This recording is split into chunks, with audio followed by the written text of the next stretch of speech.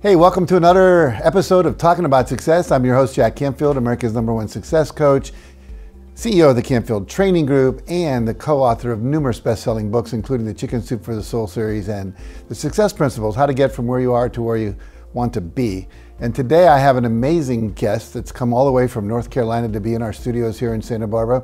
He is a low vision optometrist, specializes in that area. His name is Dr. Edward Paul, and he is really successful with 90% of his patients, getting them to be able to see again when they thought they wouldn't be able to function correctly in society. They can now watch TV and drive and read and do all the little things that they weren't able to do before. So thank you for coming to our show and making people aware of something I don't think most people know even exists. They don't, and that's one of the biggest frustrations that I hear from patients who come to our clinic is, why didn't my eye doctor tell me that you existed, or that the entire field of low vision optometry existed? And so basically most of the patients who come to see me have macular degeneration or perhaps diabetic retinopathy, which is a diabetic eye disease, or some other eye condition which causes a significant loss in vision. And we have been able to help thousands of patients from all over the world regain their sight and, more importantly, regain their independence and have an improved quality of life after our treatment programs. So people that have those two conditions that you mentioned, I'm sure, are going, hey, I'm ready to hear this. But for people who don't know what retinopathy is and macular degeneration, slow down a little bit and just share for the general public, because they may know someone, a family member, or a friend that has that condition and they want to get in touch with you. So talk about those a little bit. Absolutely. So the leading cause of blindness in the United States in individuals over the age of 55 is a disease called macular degeneration. And there are a lot of things we don't know about the disease, but what we do know about the disease is it primarily strikes people above the age of 55, primarily in Caucasians and Asians. People with lighter skin pigment, with blue eyes, are more susceptible. And if there's a family history, then that increases the risk. And what literally happens is that person loses their central vision. So Jack, if I had macular degeneration and I was looking you straight in the face, I'd see your shoulders, I'd see your body, I'd see the surroundings, but I wouldn't see your face.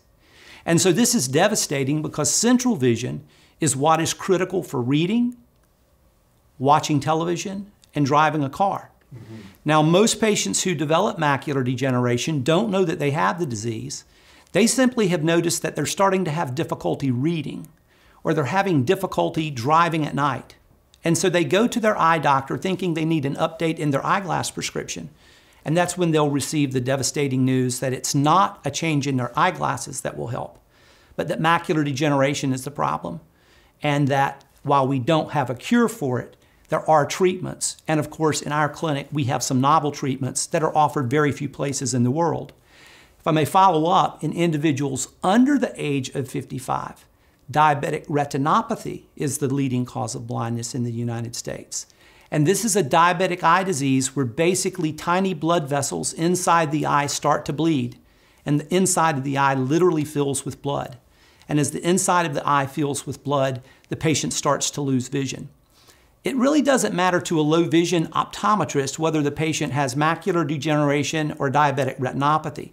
In over 90% of cases, we can help both of these type of patients. Now, when you started out as an optometrist, I imagine this wasn't a specialty that you were into at that time. What made you move in? Was there a person, a patient, something you read or experienced or confronted that made you decide to do this? So when I started out in my practice, I was a general practice optometrist. I saw every eye problem that would walk into the door. And my grandfather came to see me one day for what he thought was going to be a new pair of glasses. And I made the diagnosis that my grandfather had macular degeneration. Now, this was over 2 decades ago, and at that particular time, many of the things we're going to talk about today didn't exist. And it really frustrated me that someone I adored, I could not help them. And so what I told my granddad is what most patients are told by their very well-meaning eye doctor, and that is, there's nothing we can do. You're just going to have to learn to adapt. And so my grandfather's vision loss actually started me on a journey. It started me on a quest to try to find out some way to help the millions of patients who suffer vision loss. Unfortunately, I was not able to help my granddad, once we kind of developed some of the technology we're going to talk about today. But fortunately, because of that, I've been able to help many, many people. Now, this technology that you have, did you create this, co-create it, discover it at other places? How did this come into being? A little bit of all of those. I have to give other people credit for the majority of it. I found a mentor in Southern California, actually, who I went and studied under, who taught me many of the technologies and many of the techniques that we use today. And quite frankly, what we're doing is we're taking eyeglasses and we're combining it with telescopes, tiny miniature telescopes that can help the patient see above and beyond what traditional or conventional eyeglasses will do. And they really are quite remarkable. Now, you brought some of those with you today. Talk about them. I have. Or maybe show us and we'll demonstrate whatever you want to do. Absolutely. So the first pair that I want to show are what are called bioptic telescopes. And these are used for driving in 42 states. They're legal for driving. And they're also used for other activities, going to the theater, watching television, going to a soccer game and watching and seeing your grandchild on the field. And basically, these are customized in such a way that the person's standard prescription is put in the bottom half. So these are customized, not a one-size-fits-all pulled off the shelf. And then in addition to their standard eyeglass prescription, we put miniature telescopes in the top, which are like a pair of binoculars. And so the patient may not use the binoculars, the miniature telescopes, 100% of the time. When they're walking or driving, they'll use the bottom part. But then if in driving, for example, they want to be able to see a traffic signal or they need to see an exit sign on an interstate, all they have to do is simply move their eye from the bottom lens to the top lens, and it's literally like holding up a pair of binoculars. Wow, that's cool. Yeah. I love it. Yeah. Now, you've got other things. We do. We have a second pair, which is a similar concept, but notice in this particular pair, the telescope is not on the top, but the telescope is on the bottom. So this would work like a pair of bifocals. So many people may look at these and say, gosh, my dentist has glasses like that. Or the last time I watched a reality television medical show, the surgeon in the ER had a pair of glasses like that. Actually, the company that makes the glasses for me, Designs for Vision, is the manufacturer of dental telescopes and medical telescopes. Interesting. So basically what we did is we took a technology that was developed for medicine and for surgery and for dentistry, and we've re-engineered it to work for patients with macular degeneration. So once again, if I made a pair of glasses like this for a person, their regular prescription would be in the top, and the magnification that a surgeon or a dentist would use would be in the bottom. All the patient needs to do is say, Dr. Paul, this is where I need it focused. So if the person is an artist, for example, and they paint at 20 inches, we can focus this exactly for 20 inches. Oh, wow. If they want it for the computer, we know that most computer screens are at about 22 inches, so we focus it there. Most people read at 16 inches, so we focus it at 16 inches for reading. So all of these can be customized to do whatever the patient wants to be able to do again. And when the patient comes in, we actually develop a wish list. If you were my patient, I would say, Mr. Canfield, tell me, what's on your wish list for the visit today? And what I mean by that question is, give me 2 or 3 things that you want to be able to do again that you currently can't do because of your eye condition. Once I know what tasks you want to do, I can engineer the proper lens design to allow you to do that again. That's beautiful. Wow, you're just like freeing people up who thought that their life was over at some level in terms of being able to do the things they want to do. Well, that's one of our mottos in our practice, is that there is life after vision loss. If you've been told that nothing else can be done, that's not necessarily the truth. I'm not going to restore your vision to 20/20. I tell my patients, I say, listen, I'm the see better doctor, not the see perfect doctor. But if I can make you see better enough so that you can drive again, or that you can read a prescription bottle, or a magazine, or a menu in a restaurant, that's life-changing. Now, if someone's legally blind, can you help them? Yes, as a matter of fact, many of the telescopes, depending on the power that we use, can get a legally blind person driving again, as scary as that may seem. Legal blindness in the United States is defined as 20/200 vision, 20/200 vision or worse, We all know that perfect or normal vision is 20/20. Well, we can many times take a person with 2200 vision and improve their vision to 20/50, which is legal in most states to drive with. And again, in over 40 states, these glasses are legal for passing the driver's license test. And so, yeah, we can get the legally blind seeing again, maybe not 20/20, but well enough to function. So if I were to put on one of those pair of glasses, given that I have pretty good eyesight, but I'm wearing glasses, you can Right. tell, can I see what that would look like? Absolutely. So I'm going to hand you the glasses that one may use for driving. Okay. But again, they're good for more than just driving. You might want a pair of those if you're going to the theater, or you're going to a professional sporting event, or you're going to a concert. And instead of holding up opera glasses or taking your binoculars to the football game, you can put on a pair of telescopic lenses. I like what I have a 7-year-old grandson who plays soccer, so I liked what you said about that. Right. Let's see. Oh, wow. I'm looking way across the room and everything is very clear. It's like putting on binoculars. Exactly. That's the concept. Wow. So what the glasses are doing are three things. Number one, they make everything twice as big. Mm-hmm. It moves the image to you, so everything appears to be closer, right? Just like binoculars. And the third thing it does is it makes things much clearer. Now, depending on the level of vision loss of the patient, it may not be perfectly clear or plain, as many people say, but certainly well enough to do well. And you can see, even being perfectly sighted, they're quite remarkable. Yeah, it's very cool. I can read what's on that bottle over there. Yeah, very good. There you go. That's very cool. You know, it's interesting. My wife, when I met her, was legally blind in one eye. She had been playing with her brother and sister, and they were playing with a broom in the kitchen, and she hit a light fixture. She looked up, and a piece of glass fell in her eye, scarred over, and it was hard for her to drive because she didn't have that distance that you get when you have two eyes. No depth perception. No depth perception, yeah, exactly. Fortunately, we were able to do an operation and restore some of that with a lens and everything, but I'm just saying this to say how important it is to be able to see, because I lived through that with her when she wasn't able to do that. So you're doing some amazing work. You have one more thing over there that I'm really curious about. It looks like a headband and it's got some electrical stuff with it. What is that? So this is the newest technology out today, and these are electronic eyeglasses. So if we look at the design, there is a camera dead center. And then on the inside, there are small screens, like television screens. Mm-hmm. And for patients who have more severe vision loss, for example, a patient that may not benefit from the first two pair of glasses that we looked at, the electronic glasses work very, very well. So basically, I can set this as a wearable. What I'm looking at are two television screens.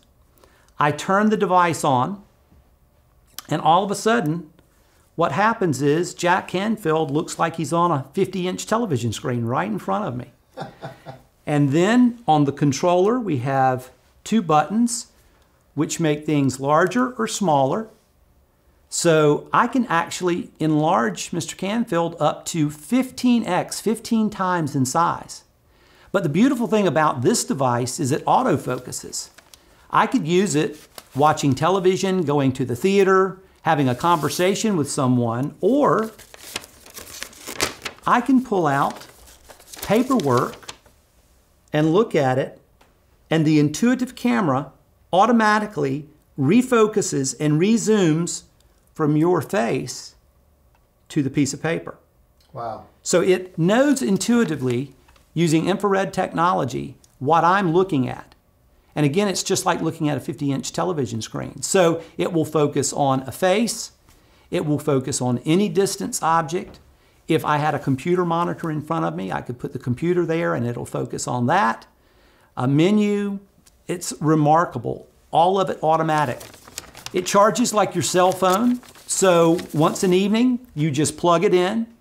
It'll stay charged for about 4 hours. If you were sitting at home using it at the computer or you were watching television, you can just plug it in and leave it plugged in.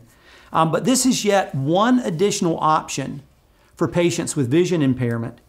And Jack, this was not even available 12 months ago. So we're making some remarkable strides with respect to what we're having available now for patients. And again, it's my job as the low vision specialist to interview that patient when they come in, to find out what they want to be able to do, and then to use a combination of optics, physics, medicine, and engineering to decide what's going to be best for the patient. And the beautiful thing about coming in for a consultation with us is we can build a pair of prototypes for that patient the day that they come in. So there's absolutely no guesswork. If you've got a prescription, we can build those glasses in the office. You can't take them home with you that day, but we can build them, let you put them on, walk outside with them. You bring what you want to be able to read into the office, whether it's your Sunday school book or whatever magazine you like, and you can test them that day and find out if it's going to work for you. Wow.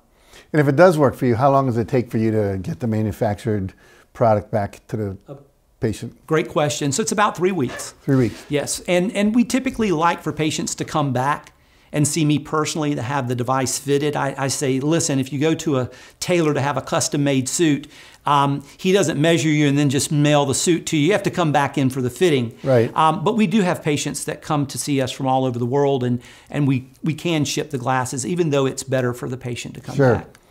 Now, you talk about patients from all over the world. I'm just curious, in your practice, is there a patient that stands out that you really feel proud about that you're able to help? Yeah, the patient who has traveled the furthest to see me was a Buddhist monk who came from Tibet in February of this year. Really? Yes. And he actually stuck around long enough for us to actually fit them 3 weeks later. He had family in West Virginia, of all places. Where I grew up, in case people didn't hear that. Yeah. So he did remarkable with them. But that category aside, there is a group of patients who are, I should say, the ones that stick out to me the most, and that is there is a form of macular degeneration that strikes children, which is especially sad. It's called juvenile macular degeneration, also known as Stargardt disease. And these are kids as young as the age of 7 who are diagnosed with what we typically think is an old age disease. And it's sad anytime someone loses their vision from macular degeneration. It's especially sad when you have a 13-year-old and you deliver this news. But what is so gratifying is the average doctor, well-meaning eye doctor, will tell the patient once they've been diagnosed, listen, you need to go ahead and start making career choices now in terms of what can a visually disabled person do. You need to go ahead and accept the fact that you're not going to drive. And imagine what a 13 or a 14-year-old feels when they're told they're not going to drive. Well, on the flip side, when these kids come into our clinic and we put the glasses on them and we say, hey, we can get you a driver's license, the look on their faces is just absolute wow, remarkable. So that's the most fun part of my job, is telling teenagers we can get them driving when they were told that they can't. Yeah, now they can date and they can get away from their parents. Absolutely. I think the parents in many cases are happier than the kids are, right? Yeah, that's probably true too. That's probably true too. Wow.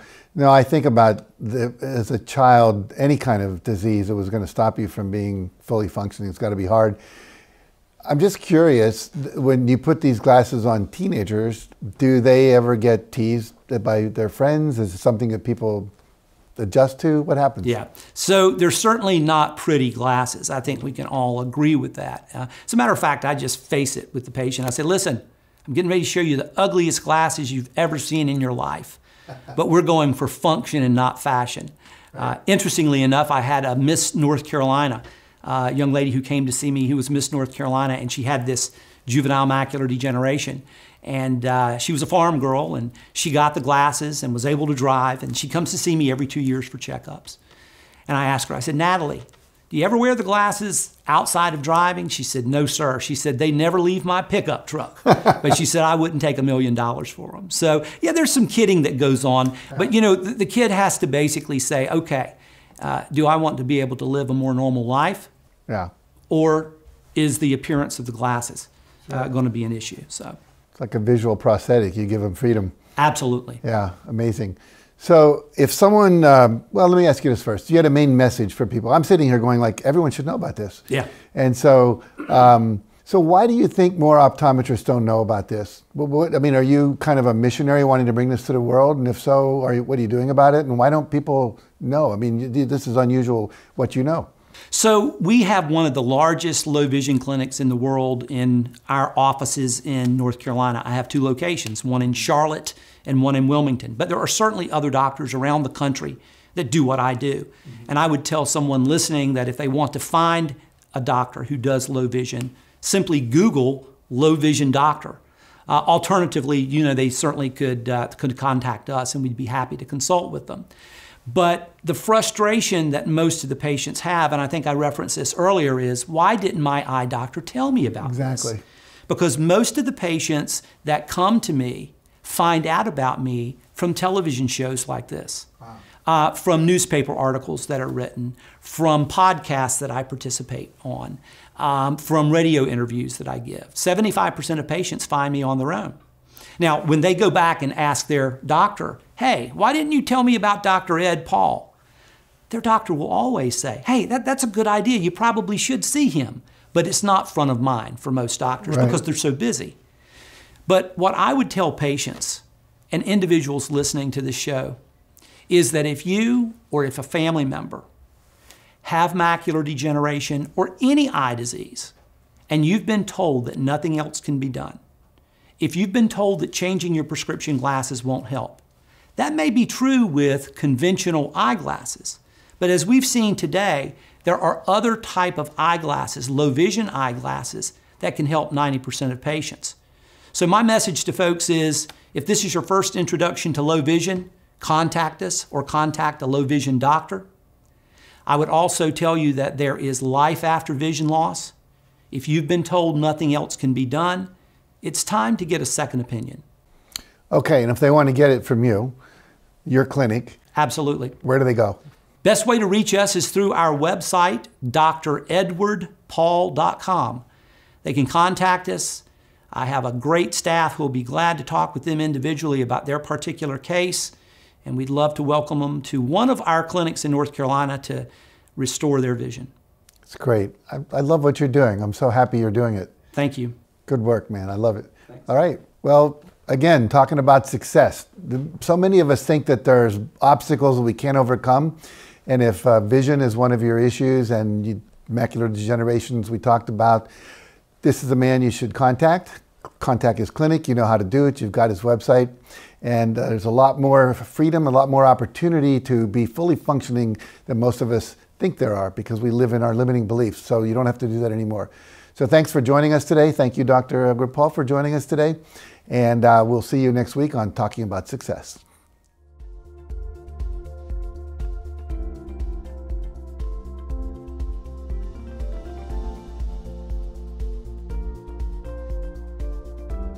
Thank you for watching this episode of Talking About Success.